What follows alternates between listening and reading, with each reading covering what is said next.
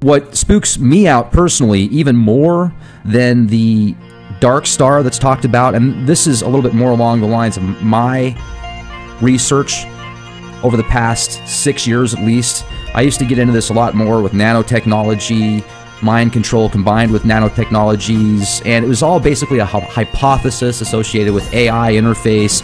You know, I talk about DNA breaking down into a quad code system, how there's sacred geometry found throughout the universe, how quantum physics, there's really no finite point.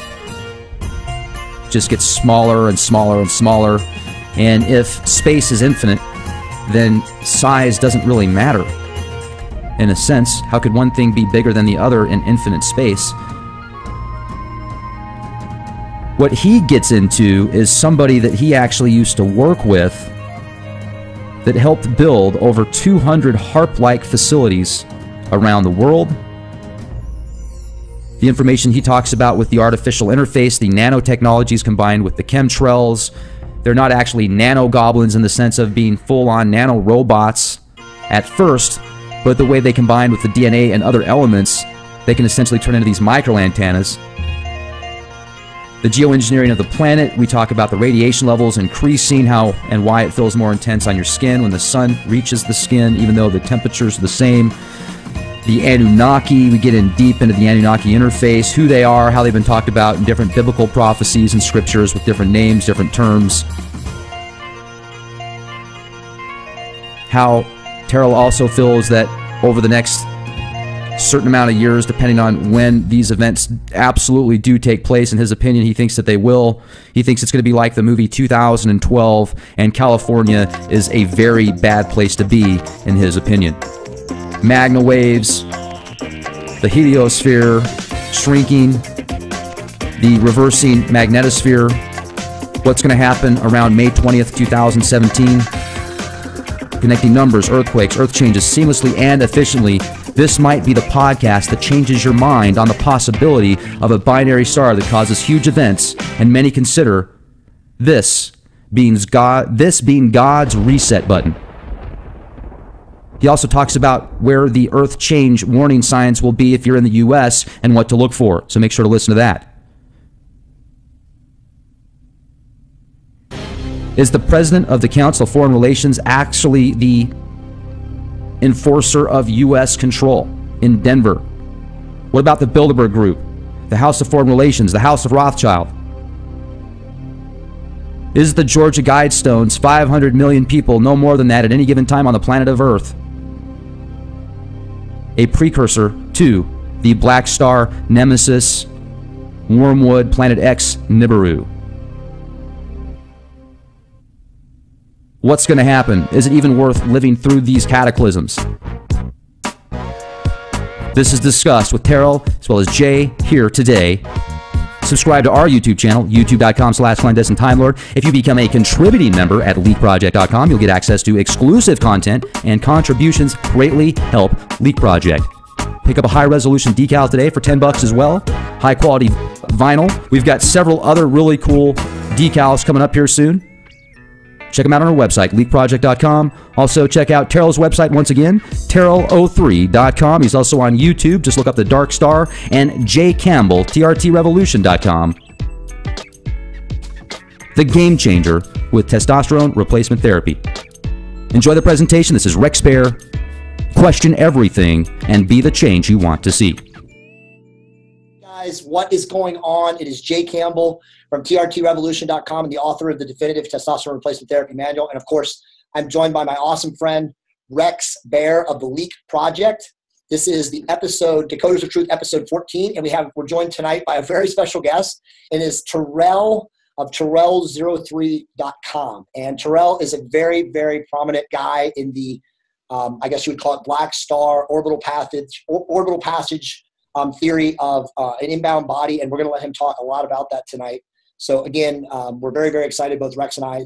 Terrell, how are you, buddy? Welcome to the show. Doing very good. Thank you for having me. Awesome. So let's just get right into it. So I want, Rex and I are going to do our job of kind of going back and forth and having questions for Terrell. And Terrell, you probably know Rex interviews a lot of guys like you who have stories about Nibiru, you know, Gerald Clark, Marshall Masters, Steve Olson, all these different guys out there. So he's, you know, really excited to interview you. So let's just talk a little bit about your background first. How did you get into this? I'm actually a Bible guy. I'm more of a theologian, a Bible scholar, a student, and worked with Scripture for decades. Thought that would be my life's work. Wrote my book in 2005, The Mystery Explained. You can get it free at terralo3.com. And then once that was completed, the burden was on my heart to know the truth about 9/11. So that was a 5-year investigation. And then wrote that book in 2010. And you can get that free also, The 9/11 Truth, Exposing the Cheney-Rumsfeld Black Operation. And then Ellen and Comet was discovered. And after keywording Scripture and the 9/11 Commission Report, Arden County After Action Report, then in developing these skills, then the documentation came out about the Ellen and Comet discovered December 10th, 2010. Ellen and backwards is 9/11. And the perihelion date of this supposed comet was 9/11/2011, exactly 10 years to the day after the 9/11 attacks. So I just wrote the book, and then here comes this story. So it was the documentation relating to Ellen that really got me into it. I joined 2 astronomy groups, want to know more, educate myself on astronomy more. And then Minister Amber Bosich came out with his paper to Cornell April 11th. He traced this Ellen and Comet was included in his paper that he'd been working on for a very long time. And he traced the seismic pattern going back to 1965, which obviously didn't happen because of a comet. It just so happens this celestial object, this object gravitational magnetic anomaly that I've been tracking now for the last 6 years was in Leo at the same time as the Ellen and Comet. And I believe that Ellen and Comet is a lettered agency PSYOP that they ran to desensitize people, very similar to the comet ISON.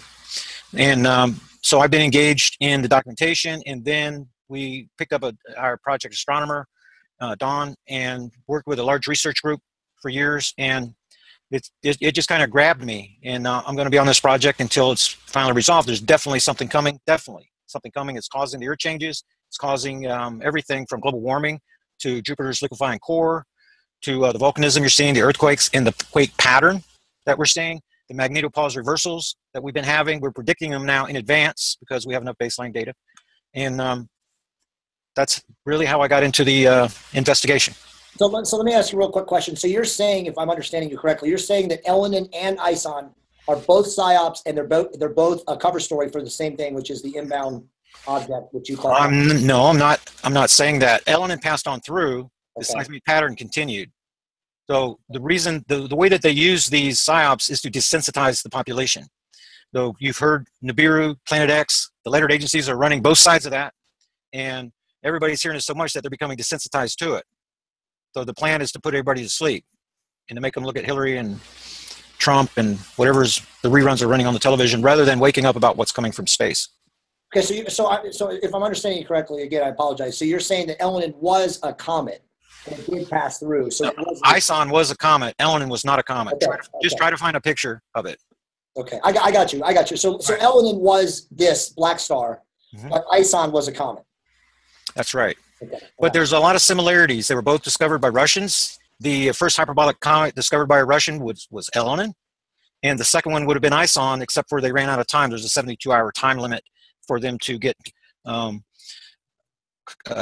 corroboration from other astronomers, and they missed it by about 2 hours of identifying this thing as a comet. So that's why it was named after the network, the ISON network. Turned out to be a dirty snowball, but James McCanney ran with that, and it was a mini solar system. If you remember, both of them were mini solar systems. If you look up the keywording for the documentation on both of them, and too many similarities for them not to be connected.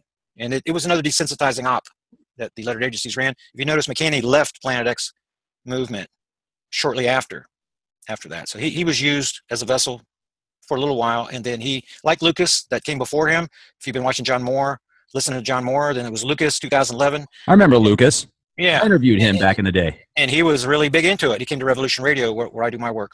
And then he was replaced by James McCanney, and I expected them to replace McCanney with someone else, a little higher level NASA type guy, and that didn't happen. But both of those were PSYOPs used to desensitize the population in my mind. You know, let me jump in real quick, because I've often thought that the desensitization process started way before even 2003, because if you play Cry Wolf long enough, eventually no one's going to believe it. Even if they do believe it, they just don't want to hear it anymore because they've heard it for so long. So like you said, it's this desensitization process. But let me ask you this. As far as the charts and stuff that you're going to share with us here, And I had a whole bunch of earthquake reports the other day that somebody sent in. I'm talking dozens around the West Coast, all the way up into Alaska. And then you've got the Ring of Fire, obviously. Are we going to get to a point to where you think that it's going to be similar to the film 2012 on the West Coast? Absolutely. It's going to happen. The dominoes are already stacked against the U.S. West Coast in the entire United States. After that, after Yellowstone pops, then you have lava tubes running over to the New Madrid, and New Madrid's going to pop. If you look at the Scallion maps of the future, look at the Navy maps of the future, you'll see a giant hole out there where you guys live, and you're going to see there's an inland gulf from where Louisiana used to be all the way up to the Great Lakes. So the United States is going to be cut in two by what's about to happen. I've seen those maps, and I know that even Edgar Casey had basically a vision where he was in one of his trances, and he had a similar map to the released Navy maps. And a lot of people that were in the military, higher in, top brass, etc., officers ended up moving out towards that location that's looked at as safer. And definitely you want to be at a high elevation if something like that happens. But where are we at now? I mean, are there some charts essentially that kind of show where the dark star is at? Because so many people are thinking what they take a picture of is Planet X or Nibiru or Wormwood or, these multiple names, Red Kachina, Blue Kachina, etc. Right, and that's a lot of the propaganda. There are no pictures of the black star.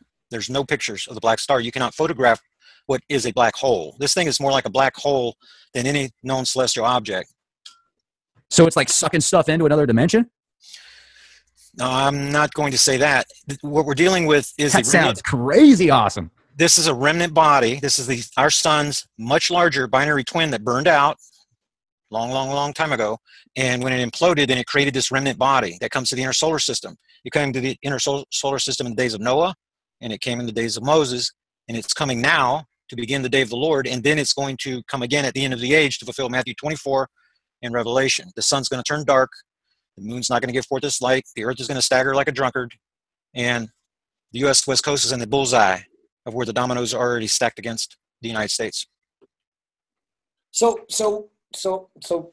wow, this is very somber, especially living in Southern California. But so what is your take then on, obviously all the other, researchers, again, Gerald Clark, Zechariah Sitchin, Michael Tellinger, folks like that, who talk about this, inbound object, they refer to it as Nibiru, Wormwood, whatever, Planet X, and the beings or the species that supposedly come with it, the Anunnaki. What is your belief in the Anunnaki? I believe the aliens are all around us. I believe they're God's custodians. You asked me earlier what they were going to do with the nuclear power plants. Who's going to clean up the mess? That's who's going to clean up the mess. This is the same people that took Elijah to heaven in a chariot of fire in 2 Kings chapter 2, start at verse 10. Those people are all around us right now, but they're not going to interfere. But once the black star passes through, they're the ones that are going to clean up the mess. So when you say clean up the mess, I'm sorry if I'm cutting you off, Rex. Go ahead and stop me here a second. But when you say clean up the mess, are you saying pick up the pieces after millions, if not billions, of people are done? Yes, that's what they're going to do. And it's going to start the day of the Lord. It doesn't matter who dies. Remember that Christ's first miracle was to turn water into wine. Elijah's first miracle was to raise the dead. It doesn't matter who dies. We're moving into something that's new. That's what this black star is. It's God's reset button. And we're dividing times. It divides times from times. If you notice, before Noah, people lived much longer. Then afterwards, they lived shorter. After Moses, so the number of years that man lives is divided by times. And these times, all of a sudden, when this thing leaves, people are going to start to live to be 1,000 years again. So we're actually standing on the edge, the threshold of something very glorious. Go ahead, Rex. I would like to know what your take is on some dates that people could expect to see that type of stuff happen on a global scale, similar to the film 2012 again. Okay, we know the month that it's going to happen. We know that it's going to be in the month of May because we know the black star. If you'd like me to show you the solar system, are you guys still looking at my desktop? Oh, yeah. Okay, if you'd like for me to show you the solar system, then I can answer some of those questions. Yeah, that'd be great. Please do. Okay, so it looks like my settings are not set. Let's set them so you can see the constellations. And then we want you to see how we can already see the planets. Okay, whenever this thing was discovered, it was in the Leo constellation. And there's a lot of data that we're basing what I'm telling you on. So this is where Ellen was discovered, and this is where the black star was in 2010. This thing is moving left in the orbit diagram just below the ecliptic plane. See, we're looking at the plane right now, going up and down. It's just below the ecliptic plane. The reason they're building these telescopes at the South Pole is so that when the Earth bobs, see, it's a little bit above the plane right now. When it's down below the plane, then they can look across below all the debris that's on the plane to get a better look at the thing that's coming from space. But where it came from actually is, from what I can tell, just about at the Belt of Orion, back over this way, and it's coming along this way. It's moving in prograde fashion, which means the same direction as the rest of the planets, and the Belt of Orion down here. It's going to be above that, but it came from Orion, and it's coming across this way. I picked it up in Leo 6 years ago, and we've been predicting the seismic patterns. My investigation started in January of 2011, and we predicted Fukushima with only 2 months of data within 4 days. The next year, it was Guerrero, when the black star was just about here. And we predicted that within 2 days. And the reason that it's happening is because the Earth, as it comes around in orbit, like so, and when it passes between the stars, then that's when we have our big seismic events. We're also at our nearest point to the star. So, for example, this year, we made the predictions, and when the black star, we know when we're in outside orbit position. We know whenever the magnetic portal connection between the black star and the Earth is at its longest. That's when we have the least number of earthquakes. And then whenever the Earth is moving towards the black star, just like this, it's in Libra now. So in the month of April, we had all these earthquake events, and we had 9 new volcanic eruptions. We had 7, 8, 9, and 9 volcanic weekly new events in the month of April. But whenever the Earth is around here in August, we only had 1 and 2. And the reason is because the Earth was very close to the black star. There's a magnetic portal connection. If you don't know what that is, you can go to my website. Lots of data on it. There's a link you can click. It's like an umbilical cord running from the Earth to the sun. And inside of that magnetic portal connection, there are 2 primary kinds of conduits, active conduits and passive conduits. The passive conduits line the outside. The internal conduits are the active ones. And the Earth receives the most amount of electromagnetism through that magnetic portal connection when we're the closest to the sun. That's on January the 3rd or the 4th. And then when we moved to the summer side of orbit, then we received less. The same principles apply for the black star. It's out here. It's connected to our sun through a magnetic portal connection. So you know solar cycle 24 flatlined in late 2011. They said we had a double peak in 2015, which we did not. And now it's void of sunspots, which it shouldn't be. The reason is because the black star is siphoning the energy from the sun, and it's redirecting it to the other planets through a secondary set of magnetic portal connections. That's why Jupiter is changing. That's why they sent the Juno probe there. That's why you can't see the spot on Jupiter anymore, because the complexion's changing. The things, the ethane, the methane, the solids in the core are liquefying. They're actually being changed directly into gas, and it is causing Jupiter to grow. Its upper atmosphere is changing. Its complexion. Similarly with Mars, when Mars came by in 2012, Mars was right behind, and I can change the date here and show you. Let's go back to 2012. Right here, let's go to March. And you'll see Mars is directly behind the Earth here. So Terrell, did you build this software right here? Oh, no, this is a solar system scope. You can get it for free on the internet. Oh, wow, okay. Okay, so the black star is behind Mars on March the 12th, 2012. I've got it on March the 10th, but March the 12th. Very important day in my investigation, because not only did Mars develop a dust storm on the nighttime side of that's why it's a mystery Martian dust storm, because scientists today don't know what caused it. That was a nasty storm too, by the way. It's supposed to be caused by the solar wind. It's supposed to be happening on this side, not on the nighttime side. But this storm started on March the 12th, 2012, at the same time that Earth magnetosphere turned around. The bow shock faces the sun. The tail is supposed to point this way. It blows in the solar wind. For 28 hours, our magnetosphere turned around, and the bow shock faced the Leo constellation, the same constellation where my black star was. Big, strong evidence. And it happened just before the Guerrero event that we predicted within 2 days. So here comes the Earth. It's getting ready to pass between the black star and the sun, and it's pulling 2 magnetic portal connections with it, the one from the Earth to the sun, the one from the black star to the Earth, and it crossed the star-to-star magnetic portal connection. As it did, it caused magnetic portal connection convergence.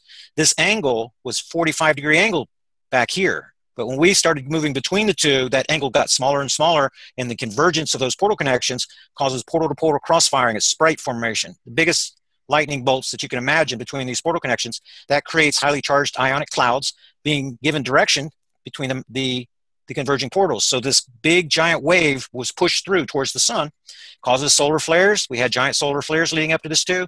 And the fact that this happened just before Guerrero, the Guerrero event happened just after it. It happened 8 days after it. Then that tells us that we definitely had the magnetic portal connection. We had the solar flares and the the magnetosphere turning around. That tells us that we have a source of subatomic particles here that is more powerful than the solar wind, that could not possibly originate outside of the pressure shock of our solar system. It's impossible. The influence had to be very nearby in order to fight the solar wind at just 1 astronomical unit from the sun. So then in 2016, using that data, we were able to predict what happened. Let's go to 2016. And we were able to predict the Martian dust storms. If I can get this to go the right way, here we go. In April. Here's Mars again. Behind the Earth. I'm getting double feedback. From Echo. Okay, so here comes the Earth again like this. The magnetosphere collapsed again. The reason that it's characterized as a collapse rather than a reversal is because NASA turned off the feed. The Department of Homeland Security actually turned off the feed after only 2 hours. We had 28 hours of data last time. We only had 2 this time. Martian dust storm started just prior. The Earth's magnetosphere collapsed again because the black star had moved. You see where we are now? This is the Virgo constellation. Before it was in Leo. So not only this, we have a seismic pattern that I could show you from this recent newsletter. We've been tracking the earthquakes weekly, and we know when they're going to go up and when they're going to go down, when we're going to have the big uptick and when we're going to have the lull period. And we're in an uptick period, a mini lull inside of an uptick period right now, if you listen to my report. So this is the kind of data. Let's take this down just for a minute and look at the newsletter. This is year over year seismic values. They're extremely low at this point because something is coming. The patterns that we're looking at says that there is something coming, and it's kind of looking in your direction. But here's an example. This O in the chart means we're at outside orbit position. That's at that 90-degree angle position that I told you about. Look at how low the values are. 2.5 to 4 magnitude earthquakes, sub 200 is very rare. Look down the chart. Look down the chart. You can barely see a 100 something. At outside orbit position is when it happens. Back in 2011, this value was 146. The next year was 164. The next year is 176. It's been migrating upwards, but very slowly.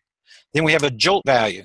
The highest value of the year, sometimes this second week, is because of the way that Earth turns around in orbit to start moving towards the black star, and then we get a sudden jolt of electromagnetism. That gives us that jolt value.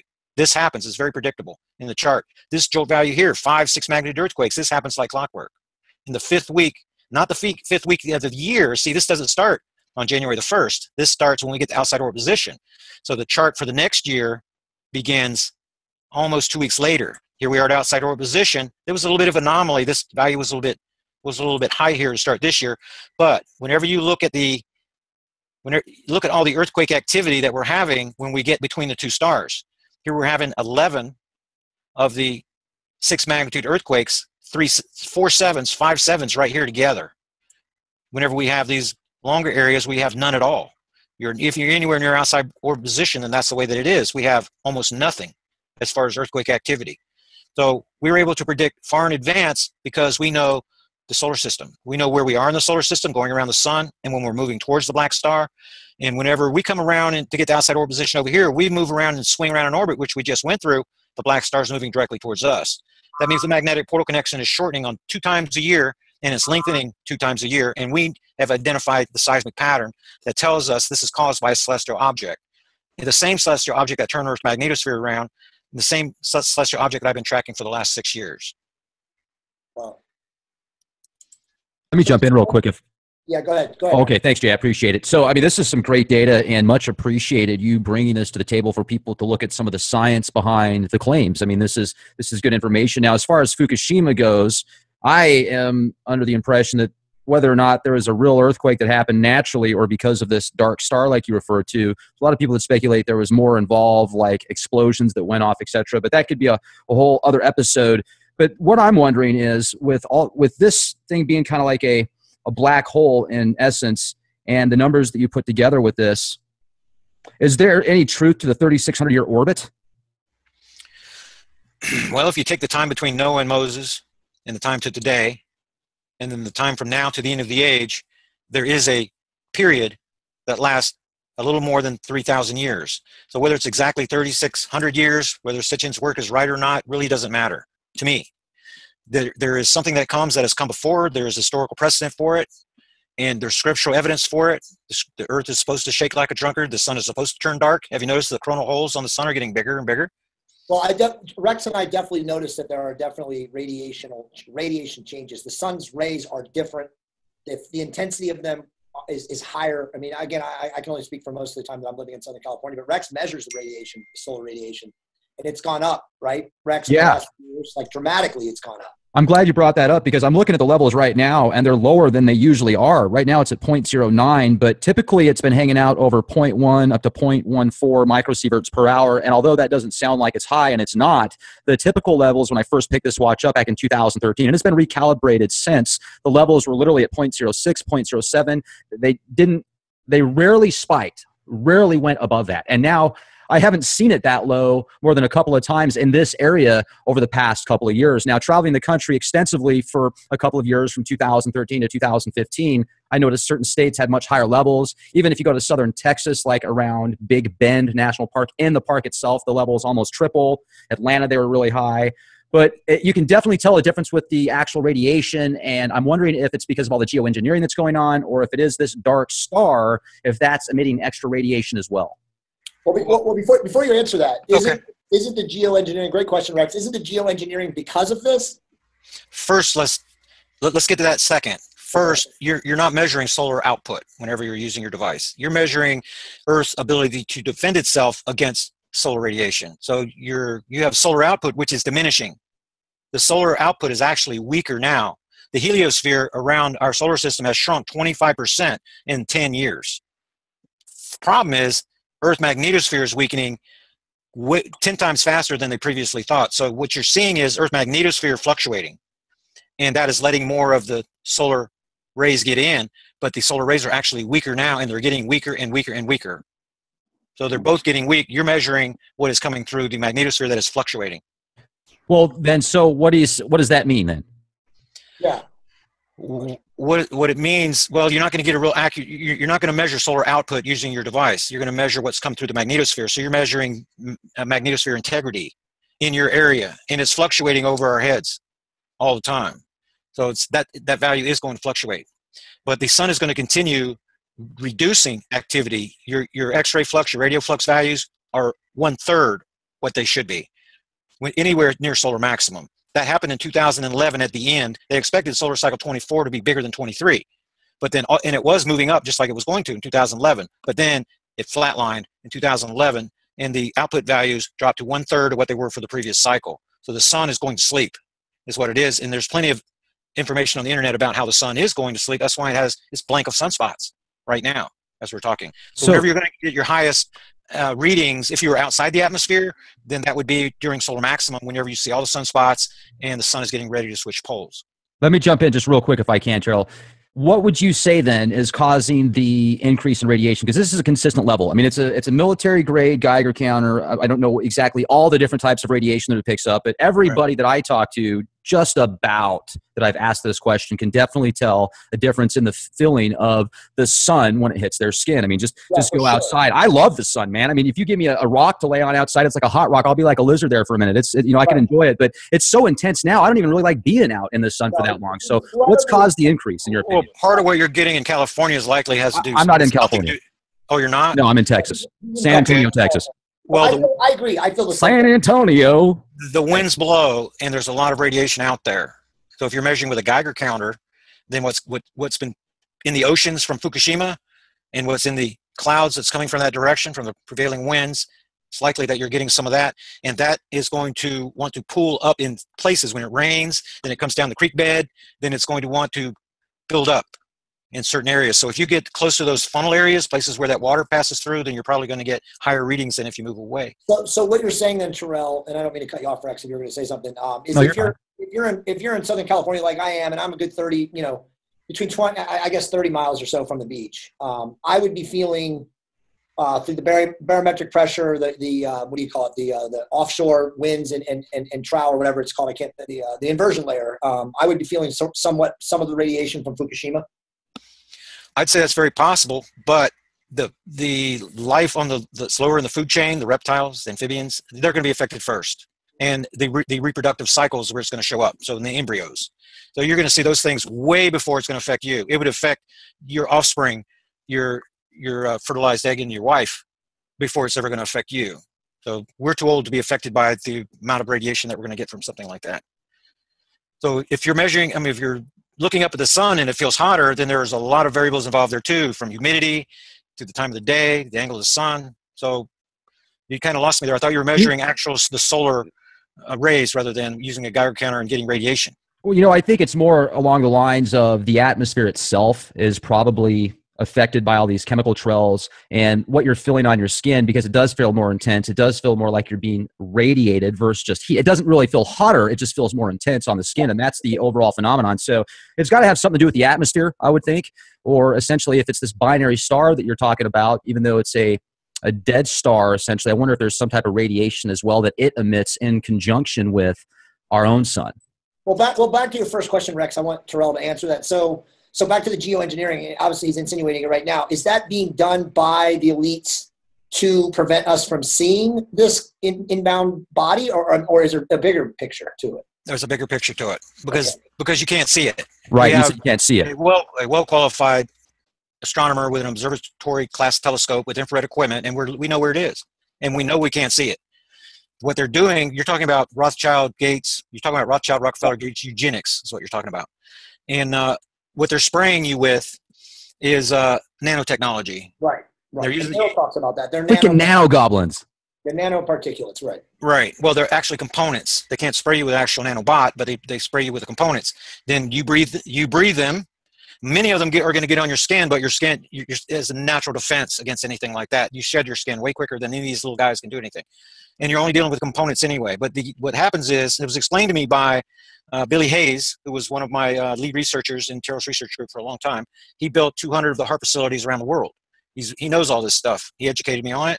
These components, you breathe them in and then you regurgitate them.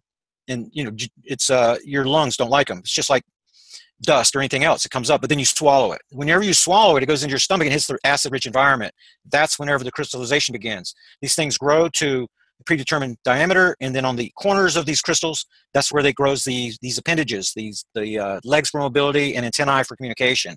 And then that's where HAARP comes in, because the carrier wave, which is now space-based, the old analog system was done away with in 2013. Now it's all digitized and it's all space-based.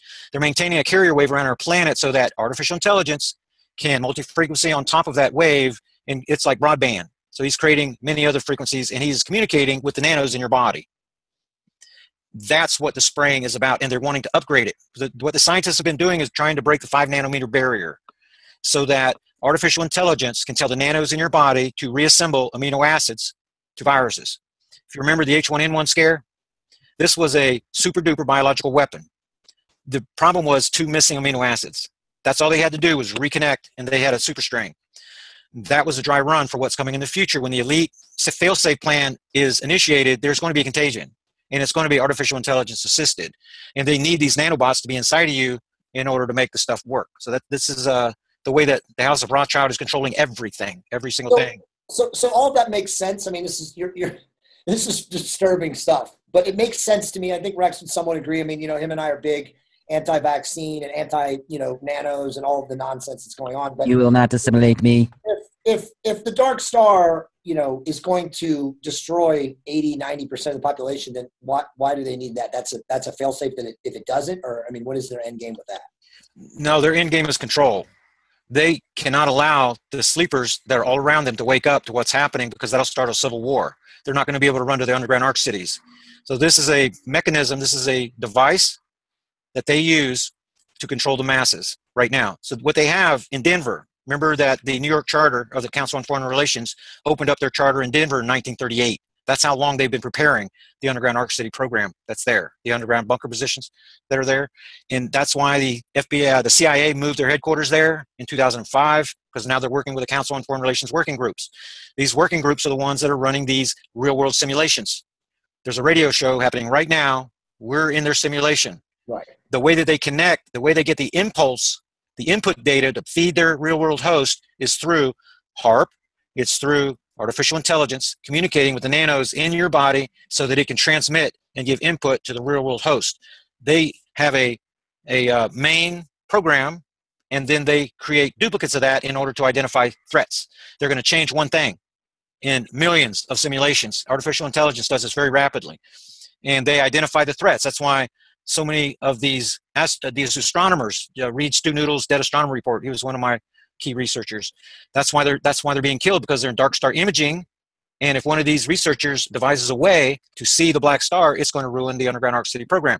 So they're killed before they ever invent the thing. They invented the thing in a simulation already. AI identified them as a threat, and he killed them in the past. AI is always working in the future. So wait a minute. So did you correct me if I'm wrong? Have you had researchers working for you that have been killed? Yes. Jesus. Okay. Michael Owens, my chief astronomer, most brilliant man I ever met, he had to be taken out of the way, because he knew the guy was a genius, brilliant man. He took over my desktop with the new NASA program and showed me all the asteroids, all the meteors coming out of the Leo constellation back in 2011. He was a very gifted man, and he went to the hospital. Not only him, Stu Noodle. A group went in March of 2012, and another group went in in the next month in April. Stu Noodle went with the second group. My mother went to the hospital the same day as Michael Owens. 13 other members of my research group, 350 members I had in my research group. Many of the administrators, they were found unconscious. They were taken to the hospital, just like my mother was, just like Michael Owens was. Their lungs filled with fluid, and then they start having heart attacks. And we're talking about people having heart attacks that are 25 years old, members of my research group. Stu Noodle was only 34 years old. And he went to the hospital. He was there 7 weeks. Lungs filling with fluid, multiple heart attacks. And the people that lived have stents in their hearts. My sister-in-law had a stent put in her heart, totally clean system. She doesn't have any plaque whatsoever. 2 nodes were growing in a major artery inside of her heart, causing her to have a stent. My mother died, my cousin died, and my other cousin died within 2 weeks in March 2013. They died on the next cycle. So there's that information. A lot of that information is in the Dropbox folder. I don't talk about it a whole lot, because the more you know, the more chances that you're going to become a threat to artificial intelligence. That's one of I was doing 7 radio shows a week. I was reaching over 1 million people per month, and that's whenever the problem started. So that's why I've been doing 1 radio show and doing things slowly and trying not to get ahead of the pace of the elite. Once we get beyond their fail-safe, they won't care. But until then, their worst fear is that the military contingent, the lettered agencies, people working our government, that they're going to wake up and then want their place in the Underground Arc City, and there's not enough room for everybody. Civil war, that ruins the elite plan. So this is the way that they do it. That's what HARP is. It's a means so that they can control everything. The thing that you were asking me about is the geoengineering, like the scalar square technology and things like that. They're using that to make the Earth look more normal. If they weren't using these devices, weather modification devices, then it would become more apparent what's going on. So they're trying to nudge things to make them look like a regular weather pattern, whenever what's happening to the Earth right now is anything but regular. You have jet stream fluctuation that is wild, right. And you have the air masses now mixing from the northern and southern hemispheres, which is wild. Right. That was caused by ocean conveyor disruption. The northern ice sheets depleted very rapidly because of the large magnetite deposits under the North Pole. The black star is taking the sun's electromagnetism and it's redirecting it through a secondary set of magnetic portal connections. The Earth is absorbing that electromagnetism and it's being translated into heat through induction. The induction process, like a new wave cooker. So the metals and the salts are what's causing the Earth to heat up. The northern ice sheets depleted, that reduced the polar drip. You have not enough polar drip, and then the ocean conveyor breaks. That's already happened. Then the jet stream starts fluctuating. That's already happened. So these dominoes are falling. The elite are trying to prop them up, like they're propping up silver using the back door of the Fed, the short position of JP Morgan. It's very similar. They're trying to make your money look like it's worth something so you don't wake up. They're trying to keep gas around $2 a gallon. They're trying to manipulate everything to make sure that everybody thinks it's cool, and so they don't wake up. They're thinking peace and safety. So with all of that, so when you mentioned the fail-safe, when they don't care anymore, when is that? My best, because it's a guess. Because that's what I do, is threat assessment contingency planning for people. If I was advising them, it'd be 60 to 90 days before the event, and that we know that event's going to happen in May. And we know the black stars move left in the orbit diagram an average of 12 degrees per year for a decade. Last year it only moved 3. The reason is because the relationship it has with the black star, between the black star and the sun, they have mismatched magnetic polarity, so that the black star is actually slowing down as it's coming to perihelion position, which is crazy. And I only found out about it from reading the research of a Canadian student, not from NASA, and it was observed two stars coming together, and the smaller one was slowing down because the binary star magnetic repulsion. So that's what we have as a star. It's not a planet, it's a star. And it is being repelled by the sun at the same time as it's being drawn in by the gravity. The deal is the gravity force pulling it in multiplies it by 2 with the square of the closing distance. The square of the closing distance. The magnetic polarity strength, the repulsion force is increasing by the cube of the closing distance. It's actually greater than the cube because we're not dealing with static magnets here that have a certain force. We're dealing with the black star that's siphoning energy from the sun and becoming more powerful. So it's actually growing. That repulsion. That's like the fifth element. It's coming in, and the black star magnetic polarity strength is growing while the sun's magnetic polarity strength is weakening. So it's actually growing by more than the cube of the closing distance. So what's happening is when it's far away and it's coming in, it's on an elliptical orbit, but it's transitioning. We caught it in between 2015 and 2016, transitioning to something that's more circular. And it's going to reach perihelion near Venus orbit path. When it does, and it's done this before. That's why Venus is screwed up. Venus has a reverse rotation. It's the planet in the inner solar system that rotates backwards from all the others. Terrell, can I jump in real quick about Venus? Sure. Because I was actually going to ask that question, then I started thinking about something else. And I remember in 2011, I read multiple articles and blog posts about how Venus, it flipped or something weird was going on. And I just went and did a bunch of research just now, and I tried to find that same article, and I couldn't find it. So is there any truth to that? Not that it flipped. The story that I saw, I think 2012, was that Venus's rotation is slowing, and they couldn't figure out why. Like they couldn't figure out the Saturn dust storms 30 years apart when it was passing through Leo. Like the mystery Martian dust storms, Jupiter's liquefying core. These are things that the scientists, the shrinking heliosphere has them mystified. Reversing magnetosphere in our Earth. That's where my investigation picks up when we see the anomaly, when we see what's baffling the scientists, things that they can't explain. And then when we do the research, we track it backwards and we realize it's because of black star influence. So what we're talking about. So it's not that Venus has flipped or anything. It's been messed with many times because the perihelion position of the black star, the perihelion is whenever this object is nearest the sun before it heads back out. It's moving to that circular orbit, and it's going to come around at Venus orbit path very close to it. So Venus might be rotating differently when the black star leaves this time than it is right now. So Terrell, let me link this to current modern day events right now. I mean, Rex and I talking in the last day or so off the record. I mean, we've never seen so much craziness going on right now in the geopolitical structure of the world, obviously with the insanity of the U.S. election. So I want to seek that to, I guess, the elite strategy. If they've known about it since 1938, they've moved everything to, Denver and obviously other deep underground military underground bases or installations somewhere in the Midwest, in the mountainous regions, I would assume. At what point do they start to leave and bug out? 60 to 90 days. From before. No. Before the event. Before May. And you're saying the event is May. We know the month because of the... Just not the year.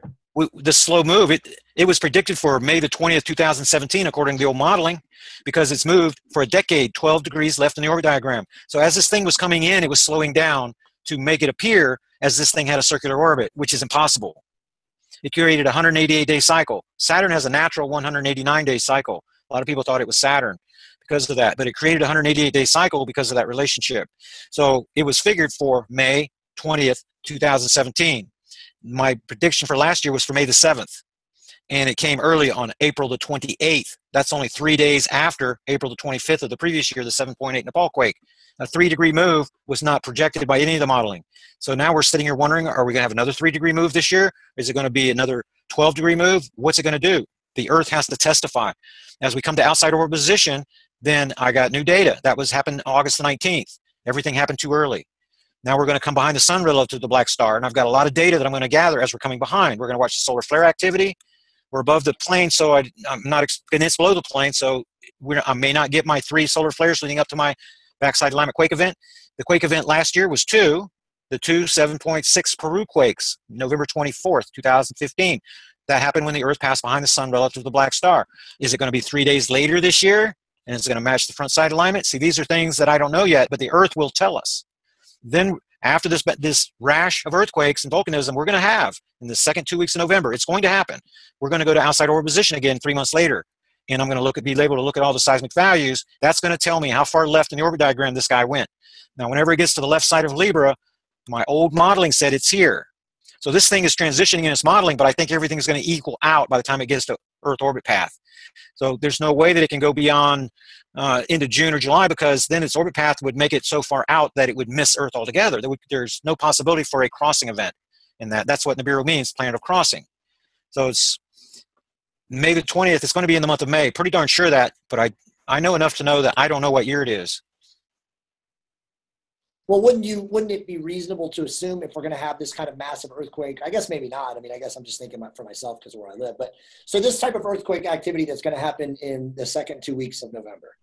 I mean, would this type, if it's as big as you say it is, where it's crustal movements, splitting, whatever. I mean, that's going to disrupt. It's going to bring on societal chaos, right? In North America, at least. That's right. But that's not what I'm predicting for this orbit cycle. See, we're watching the magma waves that are pressurized from the transition zone of Earth mantle, these rising magma plumes. And volume 28 of my newsletter, I do a lot of work on it, and I did a little work on it on this newsletter today. We can actually see the scientists did give us an image inside of the Earth of these rising magma plumes. That's going to be what destroys the western part of the United States before it shifts east. So we know the seismic pattern. We know that these deep earthquakes we're seeing in Fiji right now, down in the transition zone. Last week, they jumped over into South America, just like those 2 Peruvian quakes. They were more than 600 kilometers deep under South America. They jumped over from Indonesia. Those earthquake events are going to continue migrating north. We're going to see how far north. But I expect to see the deep earthquakes going through Central America and Mexico before they get to California. So you're going to have plenty of warning for something like that. So when you say, like, what kind of are we talking like over an 8.5 where it's like the movie, Earthquake, the movie that was out last year where the entire state was just separated? Or are we talking just, I guess. We're not talking about those kind of earthquakes. We're talking about earthquakes that take place 600 kilometers deep inside the Earth. Right. So it's not like you're going to feel the Earth shaking. It has nothing to do with Earth's crust. It has to do with the transition zone of Earth mantle. So out there in Fiji where they're having, or even over in South America when they had this big 7.6s, they were deep, deep down in the Earth. That causes that magma to rise. It displaces. As that magma is rising, then it becomes, it's like an air bubble on the bottom of the ocean. As it rises, it gets bigger and bigger and bigger. It displaces the heavier magma that is supporting the crust. Whenever all them bubbles from all that, the magma from the transition zone is glassy-like. Rock on top of the transition zone, metal on the bottom. This is the glass that's in the middle.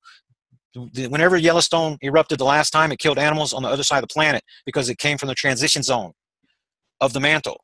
So I saw a report today that says that earthquakes can happen in California further than 15 miles deep. They can happen 600 kilometers deep. Right. They've been reporting that actually recently about right. That. So they're kind of prepping this. But what, again, for the lay person, and we're on live on Facebook right now, so there's a lot of people watching and listening, and definitely they're listening. What does that mean? Like, are we talking a giant tsunami? Are we talking, magma coming up through the streets? I mean, what are we talking about? All the above. Talking about massive. See, California is in the worst position in the whole world because the magma these plumes originated in Indonesia. They're pushing up through the Philippines. They're pushing up through Japan. We had a new volcanic eruption this week in Japan and Kamchatka. This magma wave is deep in the Earth and it's coming around. It has horns on it that push up, little domes that push up. That's what's creating these 5 magnitude earthquakes off the coast of Central America and Mexico right now. We're having a series of them. I predicted them in advance. I know where the magma plumes are, and it's happening. Now, we are going to be in an uptick period until the end of November. The Earth core is going to continue getting hotter and hotter until the end of November, and then we're going to go through a lull period. The Earth core is going to cool down again. So the question is, how far are these magma waves going to push before they start retreating back towards Indonesia? So we still have all the way until the end of November. And I'm already seeing the 5 magnitude earthquakes off of the coast of South America, Central America, Mexico, out in the Pacific. That's from these magma plumes that are deep in the Earth, and they're wanting to rise up. They're pushing magma already, and it's causing these 5 magnitude earthquakes. Those are warning signs that I'm giving you right there. So what you're saying essentially is that the likelihood of an ELE for the Western United States is extremely high. Extremely high. These magma waves are pushing through Chile. They're pushing through Kamchatka. But whenever they converge at the coming around the Pacific Ocean Ring of Fire, they're going to push through Cascadia. They're going to come from the south, and they're going to converge at the California quake swarm area. And when that happens, the 2 waves are going to make a mountainous wave. And that is going to cause the destruction that I'm talking about. I've been warning about this for a couple of years, and there's a lot of science. The resets, the tectonic volcanic resets that have taken place going back to 2004 with the 9.3 Sumatra quake, the one that made the big tsunami that killed a lot of people. That's an event on the Black Star timeline. Then another big event was Solomon Island. That cracked the tectonic plate in two, multiple 8 magnitude earthquakes, and that took place February 6th, 2013. Shortly after that, you started having the +3 magnitude earthquake jump at the Oklahoma quake swarm area. In 2013 is when it happened. 2014, that's whenever the Russians came out with the Grim Report. Make sure you read it. The Grim Report coming out from the Russians. The magnetic anomalies that they see over the United States now is caused by the separation of the tectonic plates. Whenever you had the break of the tectonic plate, Solomon Islands, it caused the start of a tectonic cascade. These plates in California, they are pushed up against the North American craton. The North American craton is 250 kilometers deep, very stable. Where you are sitting, the crust, Earth crust is only 60 kilometers deep. All these plates are pushed up against it, and everything has been safe until Solomon Island. That was a domino that fell against California, because if you notice, there's a new line of earthquakes from Texas up through Seattle that's pointing at Cascadia. Now, Yellowstone is part of the California quake swarm area. When I started this investigation, it was a Baja California quake swarm area. Now it's proliferated all the way up through Canada. It's getting bigger, and it's getting bigger because of the tectonic reset that took place. We know that it was a reset because my indicator quakes, the 2.5 to 4 magnitude, 2 weeks after that event, dropped down to just 107 globally. That hasn't happened before, and it hasn't happened since then. Another big event, the 8.3 Chile quake, 2015, happened in week 34. Whenever that happened, we had 12 6 magnitude earthquakes that were associated with it. After that event, for 5 weeks, we did not have a 6 magnitude earthquake in the entire world. 5 weeks. That was the tectonic reset. The pressures that have been building up in the Pacific Ocean Ring of Fire are now jumping through South America to the Atlantic Ocean. So we know that what the pattern is. We start having the activity along the Mid-Atlantic Ridge at the very end of the Earth change uptake periods. We've already seen that in this uptake period whenever we had 2 months to go still. So there's a gigantic change in the entire globe with the seismicity and with the volcanism. Now the earthquakes and the volcanism are becoming more connected than they were previous to Solomon Island. So the warning signs are everywhere. And these waves are going to continue building. Like dominoes falling, they're going to converge at California. That is going to happen later in the timeline. But like I said, I'm on the case. We're watching this magma plume activity, and we're making predictions about where we're going to get these 5 magnitude earthquakes, and it's coming true. But if you open up your earthquake 3D and look off the coast of Mexico, south of your position, you're going to see a lot of 5s out there in the Pacific Ocean. That's that magma wave coming in your direction. So I would be. So when should I leave, Terrell? So when should I take my family and get the F out of California? At what point, and how far east do I need to go? Is Nevada and Arizona also at risk? There is no safe zone west of the Rocky Mountain Ridge in the United States. There's not one there. The reason is because all of those calderas, there's lots of calderas out there. They're going to be pressurized from the bottom. They're going to be filled with that glassy type magma. It's going to displace the heavier magma. Everything's going to bulge like Jiffy Pop popcorn, and then it's going to collapse. As soon as you have an eruption, it's going to collapse. That's what creates the big hole out there. So if any of those blow, and Yellowstone is obviously in the danger zone, I mean, what are we talking about, though, from an impact for, like, North America alone? I mean, nobody's safe, right? I mean, it can extinguish population, block out the sun for months, right? The only thing going to put that fire out is the Pacific Ocean. And the safest place to be in the United States is in the Ozarks, just like John Moore says, just like the Navy intelligence people. The Navy, because I'm from a Navy family, Navy intelligence knows what's happening, but the Navy does not know what's happening out there. The guys that know that's why I moved to the Ozarks and worked there for 2 years, because I know this stuff's coming. So I went there and worked without pay on a large land. You could walk around this land for days with a big giant cavern, and brought my survival group there. And survival groups are forming right now, not at that position, but at a nearby location. Then it's the safest place to be. You're far enough south to avoid the pyroclastic flows. You got protection from the Rocky Mountain Range, and the prevailing winds are going to take it north of our position. The power plants that are on the North American craton are going to be decommissioned. The elite are going to get their power from there later in the timeline. There's no comparison to a nuclear power plant on the North American craton and one that is on the East Coast, where you have thin crust and you're going to have crustal displacement later in the timeline. There's also no safe zone east of the Mississippi River Basin for that reason. Just imagine whenever after Yellowstone goes, New Madrid's going to pop, you're going to have a new line of earthquakes running from Louisiana all the way up to the Great Lakes. It's going to liquefy the entire region, the liquefaction is going to create the inland Gulf. Everything is going to flow right out into the Gulf of Mexico, and the salt water is going to run all the way up to the Great Lakes. That's the scenario that we're talking about. And then, problem is, these you know, the stories of Pangea. There was one continent. Right. Well, the edges went away from each other, and they came together on the other side of the planet. Guess where that is? Central United States. So you have got a fault line that is on the eastern side of the ridge of the Appalachian Mountains that's pushed together like fists.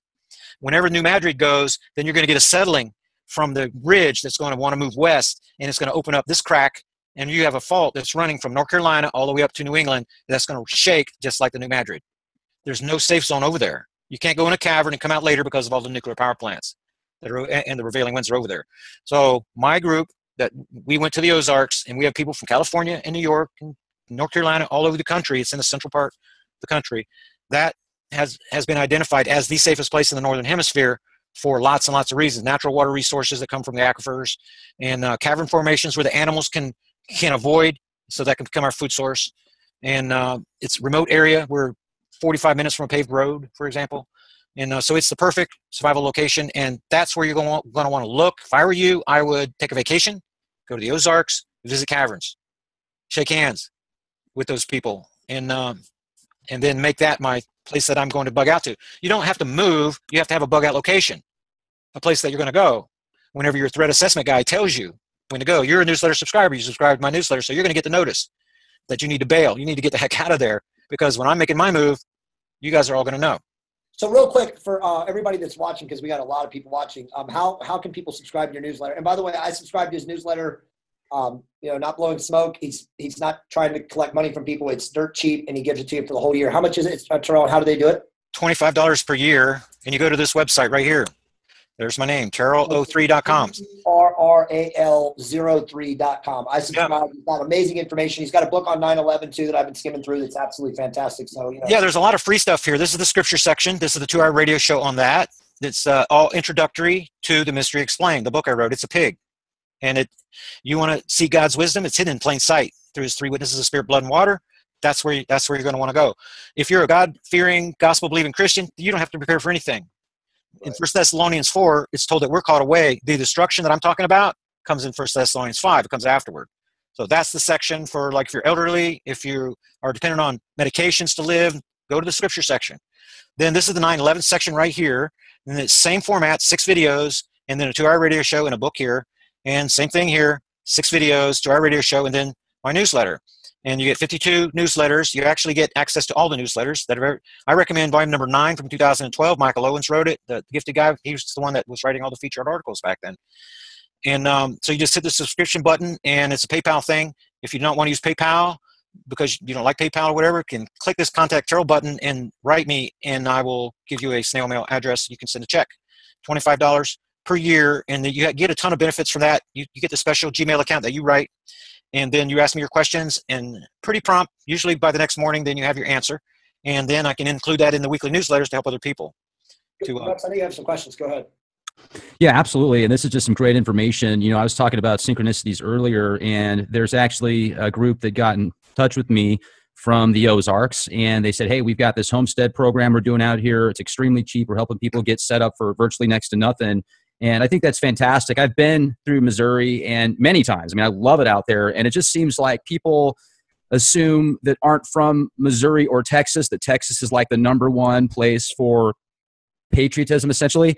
And I'm sure many pockets are, but in San Antonio, it's a real melting pot. And there's a lot of great people out here. But if you go to Missouri, I mean, I'm talking about patriotism out there. People just really appreciate the American freedoms and just a lot of, you see that, you sense that. You go to Branson, there's a lot of military people out there, and the Mark Twain Forest is beautiful. It's a great place to be, so that's fantastic. And the question I was going to ask is, this is going to divert the topic here, but I think this is so important, especially because of what you were talking about just a minute ago. And most people aren't real informed with the nanotech that's involved with a lot of these chemtrails or chemicals that are being sprayed in the atmosphere, and who knows where else they're being put. Definitely there's possibilities. Some people have said the vaccines and medicines. Who knows if they're putting in organic food? I mean, they very well could be, because so many corporations control so much. But you said that you had a friend that actually helped build these HARP-like facilities around the world, correct? 200 of them, yes. Billy Hayes. Okay. So I had an opportunity to go to Alaska in 2013. And speaking of radiation levels, when I was up in the plane, it went all the way up to 4.2, which was just the high 4.2 microsieverts per hour from 0.07, essentially, when I was on the ground. So just think about that for a minute. But anyway, I made a phone call to my friends before I went out there, and I talked to somebody on a chat line about how I was going to go to Alaska and check out the HARP facilities. And I was just kind of joking around when I said it, but I was definitely thinking about it. I wanted to get out there and look at it, but I didn't say I was going to do anything conspicuous. I just wanted to go out and check it out. So I go to Alaska. I spent a month out there with work, and I had a chance to kind of get outside of Anchorage, not anywhere close to the HARP facilities, but I'm with my friends and coworkers. We're driving. We stop at this this park. Essentially, it's a national park. I don't even know if it was a national park, but there was a whole bunch of salmon that were coming in because it was salmon season, essentially. And there were these two homeless people we saw sitting outside of this park. And we started talking. We're like, they're probably going to wait for people to leave at nighttime and go get all the salmon that are there, because there were just so many salmon coming in. And I said, no, that's a bad idea, because there's those cameras right there. You see that? And they said, yeah. So we see them. We think they're homeless. We get back in the vehicle. We take off, 45 minutes down the road. And then there's a gas station we stop at to grab some drinks, get some fuel. And my friend that I was with, coworker, he goes, hey, you see those guys right there? Weren't those the homeless people that were across the street at the park that we were just talking about? I said, yeah, that's them. So essentially, just because I said I was going to check out HARP on some chat internet thing, I think it was Godlike Productions forum at the time, I got followed around out there at that one point. Like, they were just waiting to see if I was going to go check out that facility. So that's pretty intense, man. And as far as the AI tech you're talking about, I've speculated about this for years. I've blogged about it, but I haven't really had any super solid evidence to back it up, just little bits and pieces and putting things together, more of a theory, essentially, a hypothesis. Like there's a Sims virtual reality that plays us and threat matrices, etc. With that being said, I'm starting to wonder, does the AI control the people? Or do people control the AI? I mean, just look at Skynet in the movies. Skynet is real. There's satellites around the world that have been there since the 50s called Skynet that do certain spy-type programs. Are we literally in the Matrix living out some type of virtual reality program? Could that explain quantum physics? Could that explain how DNA breaks down into quad code? Could that explain how there's sacred geometry and everything? Is this the key to the possibilities? And is this why people like Elon Musk and others say we want to break out of the Matrix? We're living in this virtual reality system, and it's time to break free. We talked a little bit before the show about the real-world simulations. I think I gave you a little bit of information on that. Their ultimate goal is to reverse the feed. See, they're gathering input data from you to feed your real-world host in the simulation. Now, the goal is to reverse that so that the real-world host inside is controlling you. So that's what their goal is to be able to control. This is about manipulation and control, and just so they can get to the underground arc cities. Because, like you said, the Black Star is going to kill everybody. Okay, so we are living in a matrix right now. You are connected to a host that's in a matrix right now. The question is, have you been reverse fed yet? Is that why people are walking around as like zombies? Like they don't know what's going on? Because a percentage of the population, according to Billy, cannot be controlled by HARP. A percentage of the population, Morgellons disease is a side effect of rejecting the technology, the nanotechnology, the filaments. They could grow right out of your skin. And there is a way to neutralize their ability. It's the nanofilament replication inhibitor. And if you just Google make sure you go to my YouTube channel and Google it. And subscribe. And then Google, you can find my video on the nanofilament. What you're talking about is the boron molecule. Boron is extremely efficient little guy. It's a miracle drug. 24 health benefits from just taking a pinch, three pinches a day. And you're just your regular drinking water, but don't put anything in your body because of me. I'm not a doctor, I'm a researcher. But my glass right beside me right now, right here, has got a pinch of sodium borate in it. Sodium borate, that's what you want to use. And that eats the legs off of the nanos that are in your body. It also is a natural antifungal. So if you have candida condition, which about 3/4 of the Americans have, then it's going to neutralize that too. It's going to raise your blood pH. It has a 9.3 pH.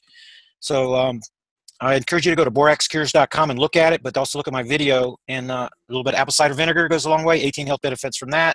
And just 2 tablespoons a day is all you need of that. So real quick, we got a bunch of questions, but I want to make sure that you finish with what you want to say, and also Rex, if he has anything he wants to add to. But we have some really good questions for you. Let me just seed this with, you're talking about the elites and their fail-safe and all that. So what related to current events right now you know, if we're having this massive earthquake and complete chaos at the end of November, as you're calling it.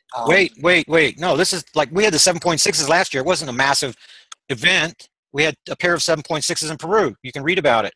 But I'm not predicting anything like that. We had a rash of earthquakes in April. But these magma waves have not matured yet. They're not fully pressurized yet. I'm not expecting any crustal displacement until later in the timeline. Oh, so you're saying we're not going to have like ELE type stuff in the end of November? No, this is when the Earth passes behind the sun relative to the black star. I have to gather the data. There's going to be solar flaring that takes place with it, and there's other things that I'm looking for, so I can build the predictive modeling.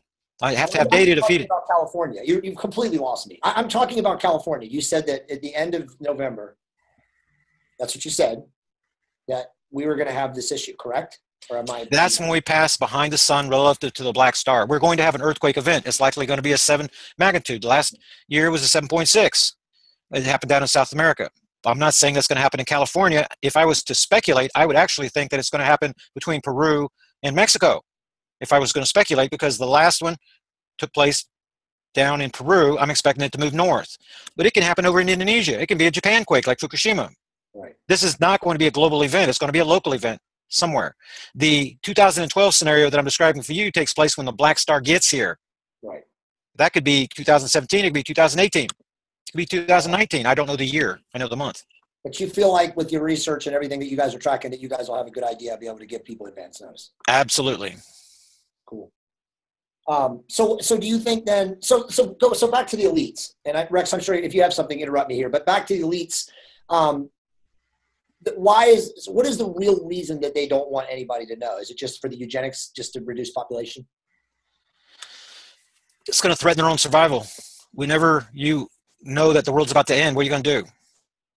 They can't control you then. They can't ensure the safety of their families going to the underground arc cities. And they have to keep it quiet.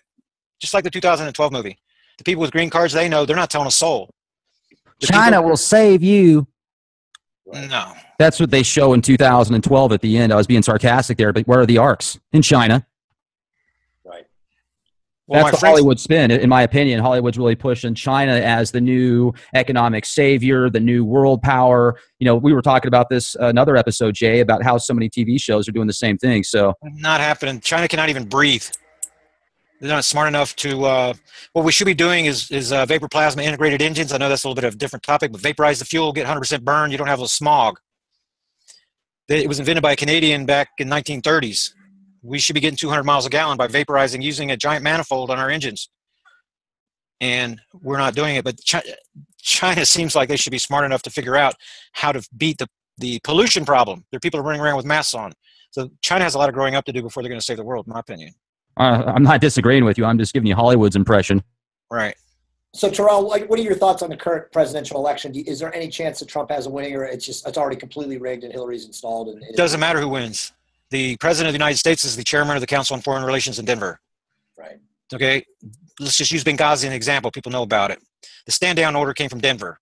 Obama was told to stand down. Hillary was told to stand down. General Ham, AFRICOM, was told to stand down because Stevens was a double agent. And he was going to expose the gun running going to ISIS in Jordan. The CIA and the DOD were training ISIS in Jordan back in 2012 to fill the power vacuum created by Obama. But Obama doesn't do anything. He's a puppet. The guy doesn't have a brain in his head. He doesn't know what he's doing. The people that are doing it are the people, the House of Rothschild, the Council on Foreign Relations. That's on this side of the country, this side of the world. Trilateral Commission, the Bilderbergs, their working groups. Those are the people that run the show. Those people in Washington, it doesn't matter who's over there. It doesn't matter whatsoever. The problem that I have with Hillary is the fact that so many Americans are willing to accept somebody so corrupt, right, as their president. I don't think they are. I think that the whole thing is rigged. I think that the media is making all of us, meaning everyone, assume that people are willing to accept the corruption, but I don't think they are. I think the whole thing is a trick, F-U-C-K. You know, I don't think anybody is willing to. I think that the people they interview for the sound bites that say they're in support of Hillary, I think it's all rigged. Like everything, it's all rigged. The media is in control of everything, like you said. Yeah, well, we'll see. I would really rather see Trump. The big problem we have here is the competition with illegals, companies that hire strictly illegals. Our company had 350 people, and it's out of business because we refused to work the illegals. The prices kept going down and down and down and down below cost because you can hire 3 illegals for the price of 1 bricklayer, American bricklayer. So that's the big problem we have here. And if he could fix some of that, which is not going to happen, it's part of the worker displacement agenda of the CFR. So you've got NAFTA type treaties, guest worker programs. They're going to bring 1.5 million foreigners into this country to take jobs that we don't even have. And they're going to do it every single year as part of the agenda. So the United States is done. That's why I'm a member of a survival group in the Ozarks. I think you guys should be too. So let me ask you the some New questions. World Order. Rex, if you don't have anything, Rex, I'm going to ask questions from the group. What are your thoughts? Sounds good. Okay, so a lot of questions. I'm going to try to skim to the best ones here. Could a nuclear war have any impact on seismic levels of the Earth? A nuclear war have any effect on seismic levels? Yes, meaning what you're projecting from this inbound body. Could it throw off your measurements? I've never been asked that question before. Nuclear. That's somebody Well, whenever you start blasting things with nukes, you have a lot more problem with fallout. And why would you want to do that? Well, I mean, obviously they're right now. Russia and the United States are threatening them. No, they're not. They're friends. This is all good cop, bad cop thing. They're keeping you mesmerized watching them. They're getting ready to run the underground arc cities. They have to run sleeper operations. So they have to get their people that are not going to the underground cities. They have to get them oriented, trained for deployment. They're going to be deploying troops everywhere when the thing gets here because they want Americans on Russian soil, Russians on our soil. Because then whenever it comes time, they're going to deploy the sleepers against us and we're going to neutralize one another. That's the plan. Also, there's going to be a peace treaty. And the only way they're going to have a peace treaty is if they bang the war drums, make everybody think that they're going to war. The Russians, the Americans, the elite, they have too much of a threat with the Black Star. They're not going to create more threats by blowing people up with nukes. That is not going to happen. They're going to get up on the stage just like Trump and Hillary, and they're going to dance around and everything, and then they're going to decide, well, we better have peace. That's what's going to happen. It's all a smokescreen. I encourage you to read the book None Dare Call It Conspiracy by former Congressman Gary Allen. It came out in the 70s. I read it when I was a teenager. What's it called? None Dare Call It Conspiracy by former Congressman Gary Allen. It's a very small book. Chapter 3 is the money manipulators. Talks about the House of Rothschild, and it shows you who really runs things. A lot of people thought these things, not Black Star, but this collapse was going to happen back in the 70s. And I think a lot of that had to do with the Kissinger agreement, the dollar denominating oil wealth in the Middle East to push. Remember the gas prices we had back then? Like the world was running out of gas. People were paying $3 and $4 a gallon back in the 70s because all this stuff was brought to a head until they got their big agreement so that the dollar was used for exchange around the globe. So I've got a little different view what the Russians are doing, what the Americans are doing.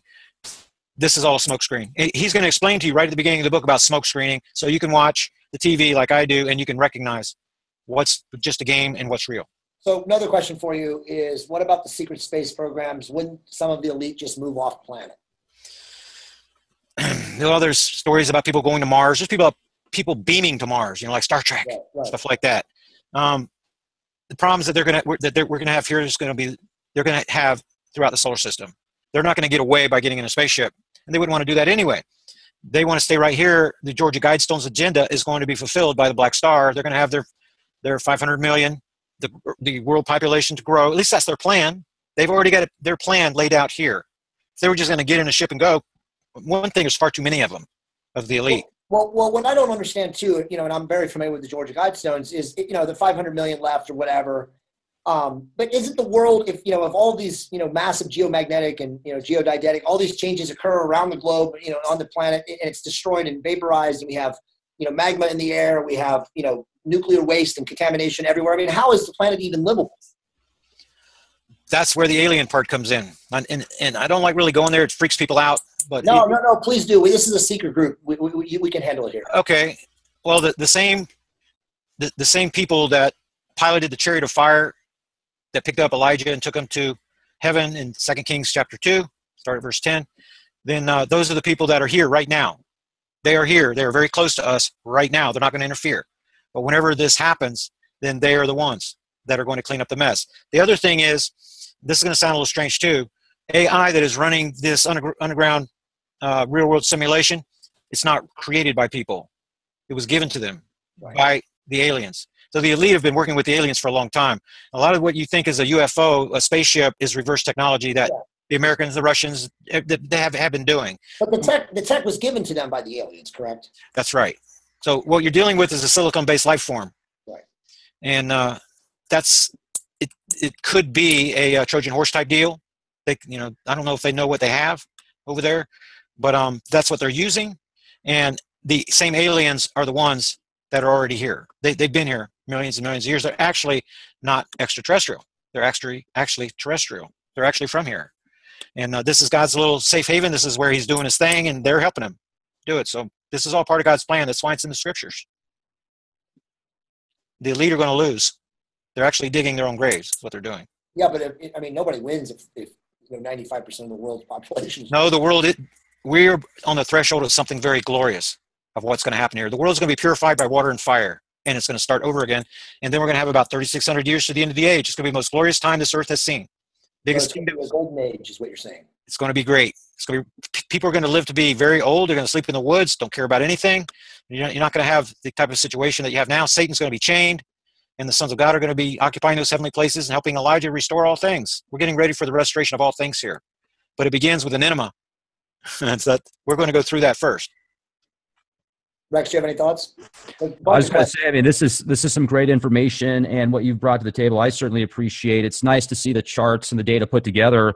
Now, one thing that I do find fascinating is, as far as the global things that are going on right now, I remember I talked to Dane Wigington a couple years ago, and he was telling me that even Siberia was at an all-time high as far as the heat is considered. So I'm wondering if it does get hot enough to where these giant icebergs in Alaska and around the world start to just completely melt, there's nothing left. There's probably going to be other parts of the world that they're going to create glaciers as well, right? It's still going to be the same thing, just different pockets of the planet, essentially. It's kind of like a fusion system is what I'm seeing once this is all done.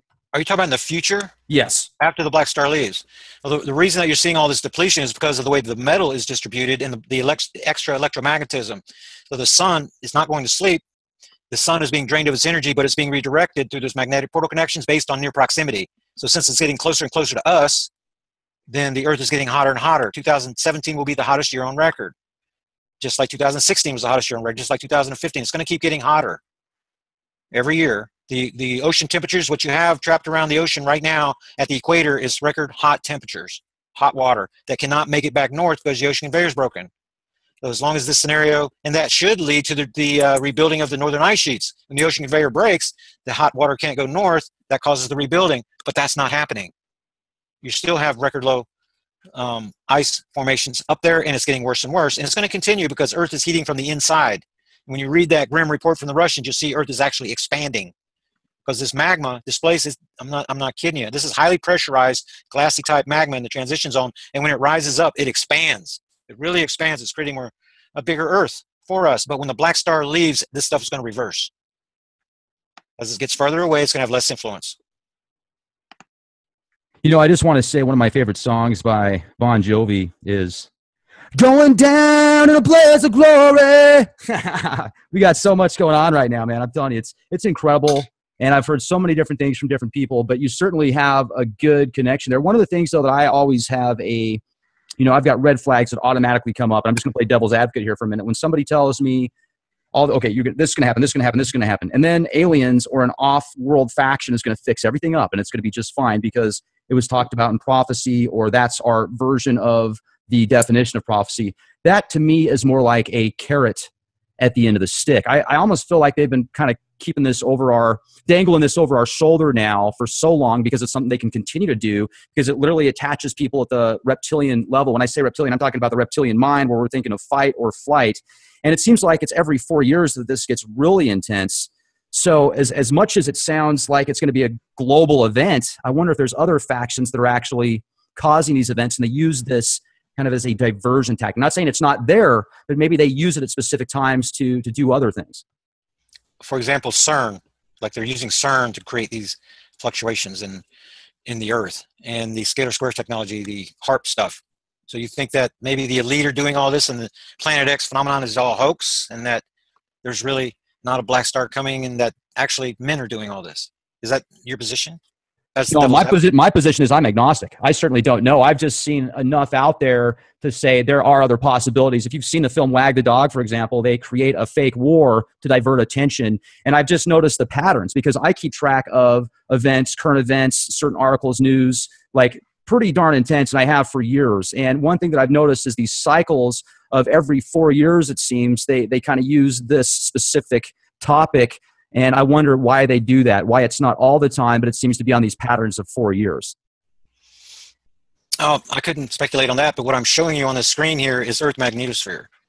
This right here is the bow shock. The sun is over on your right. You see the little circle in the middle? That's the sun.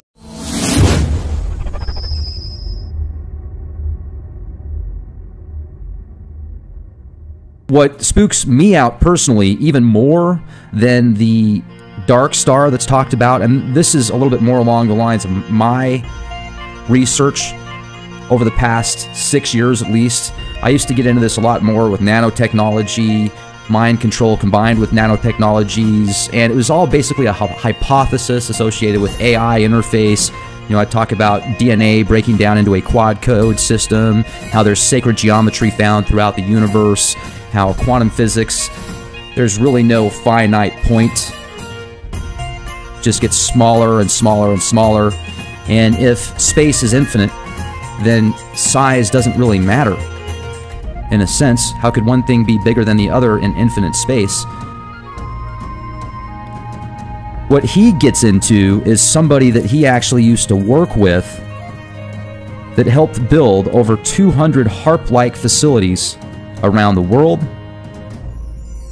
The information he talks about with the artificial interface, the nanotechnologies combined with the chemtrails, they're not actually nano-goblins in the sense of being full-on nano-robots at first, but the way they combine with the DNA and other elements, they can essentially turn into these micro-antennas. The geoengineering of the planet, we talk about the radiation levels increasing, how and why it feels more intense on your skin when the sun reaches the skin, even though the temperatures are the same. The Anunnaki, we get in deep into the Anunnaki interface, who they are, how they've been talked about in different biblical prophecies and scriptures with different names, different terms. How Terrell also feels that over the next certain amount of years, depending on when these events absolutely do take place, in his opinion, he thinks that they will. He thinks it's going to be like the movie 2012, and California is a very bad place to be, in his opinion. Magna waves, the heliosphere shrinking, the reversing magnetosphere. What's going to happen around May 20th, 2017? Connecting numbers, earthquakes, earth changes seamlessly and efficiently. This might be the podcast that changes your mind on the possibility of a binary star that causes huge events, and many consider this being God's reset button. He also talks about where the earth change warning signs will be if you're in the U.S. and what to look for, so make sure to listen to that. Is the president of the Council of Foreign Relations actually the enforcer of U.S. control in Denver? What about the Bilderberg Group, the House of Foreign Relations, the House of Rothschild? Is the Georgia Guidestones 500 million people, no more than that at any given time on the planet of Earth, a precursor to the Black Star, Nemesis, Wormwood, Planet X, Nibiru? What's going to happen? Is it even worth living through these cataclysms? This is discussed with Terrell as well as Jay here today. Subscribe to our YouTube channel, youtube.com/clandestine time lord. If you become a contributing member at leakproject.com, you'll get access to exclusive content, and contributions greatly help Leak Project. Pick up a high-resolution decal today for $10 as well. High-quality vinyl. We've got several other really cool decals coming up here soon. Check them out on our website, leakproject.com. Also, check out Terrell's website once again, terrell03.com. He's also on YouTube. Just look up The Dark Star. And Jay Campbell, trtrevolution.com. The Game Changer with Testosterone Replacement Therapy. Enjoy the presentation. This is Rex Bear. Question everything and be the change you want to see. Guys, what is going on? It is Jay Campbell from trtrevolution.com and the author of the definitive testosterone replacement therapy manual. And of course, I'm joined by my awesome friend, Rex Bear of the Leak Project. This is the episode, Decoders of Truth, episode 14. And we're joined tonight by a very special guest. It is Terrell of Terrell03.com. And Terrell is a very, very prominent guy in the, I guess you would call it Black Star orbital passage theory of an inbound body. And we're going to let him talk a lot about that tonight. So again, we're very, very excited, both Rex and I. Terrell, how are you, buddy? Welcome to the show. Doing very good. Thank you for having me. Awesome. So let's just get right into it. So I want, Rex and I are going to do our job of kind of going back and forth and having questions for Terrell. And Terrell, you probably know Rex interviews a lot of guys like you who have stories about Nibiru, Gerald Clark, Marshall Masters, Steve Olson, all these different guys out there. So he's, really excited to interview you. So let's just talk a little bit about your background first. How did you get into this? I'm actually a Bible guy. I'm more of a theologian, a Bible scholar, a student, and worked with scripture for decades. Thought that would be my life's work. Wrote my book in 2005, The Mystery Explained. You can get it free at terrell03.com. And then once that was completed, the burden was on my heart to know the truth about 9/11. So that was a 5-year investigation. And then wrote that book in 2010. And you get that free also, The 9/11 Truth, Exposing the Cheney Rumsfeld Black Operation. And then Ellen and Comet was discovered. And after keywording scripture and the 9/11 Commission Report, Arden County After Action Report, and developing these skills, then the documentation came out about the Ellen and Comet, discovered December 10th, 2010. Ellen and backwards is 9/11.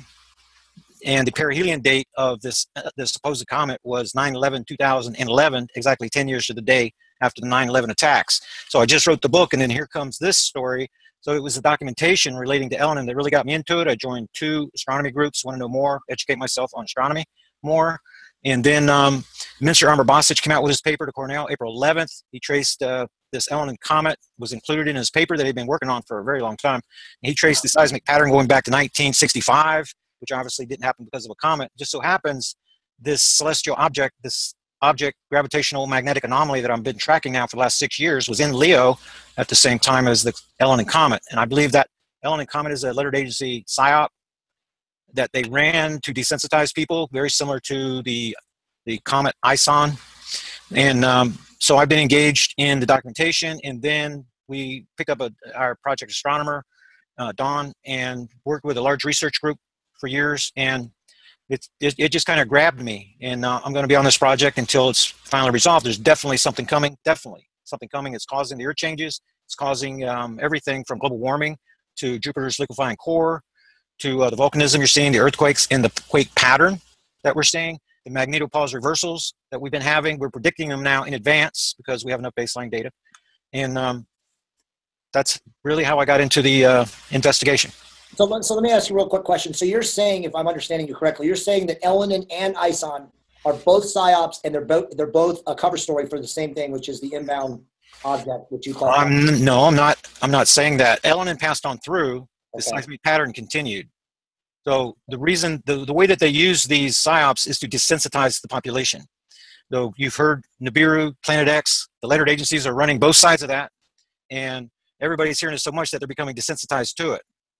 So the plan is to put everybody to sleep and to make them look at Hillary and Trump and whatever's the reruns are running on the television, rather than waking up about what's coming from space.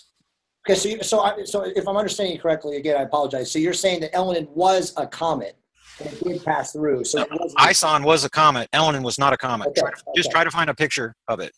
Okay, I got you. So right. Ellen was this black star, but ISON was a comet.